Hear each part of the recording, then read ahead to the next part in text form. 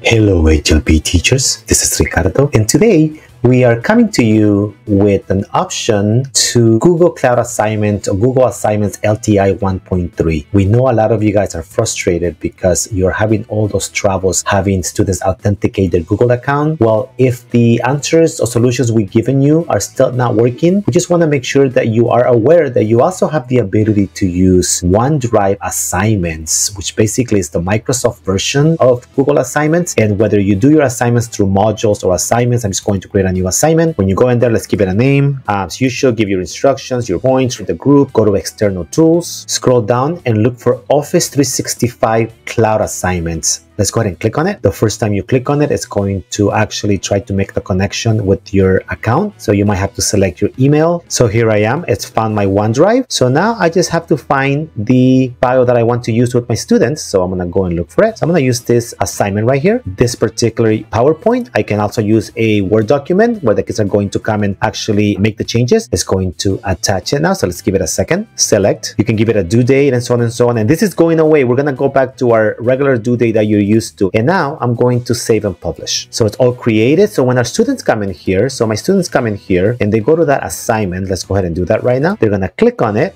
And now it's going to ask to open in a new tab. Let's open it. It's going to look at their Office 365. It's going to ask them to log in the first time that they do it. So the students are going to automatically log in because they're logged into their Office 365. And it's actually going to open that PowerPoint. It's going to make a copy for each of the students.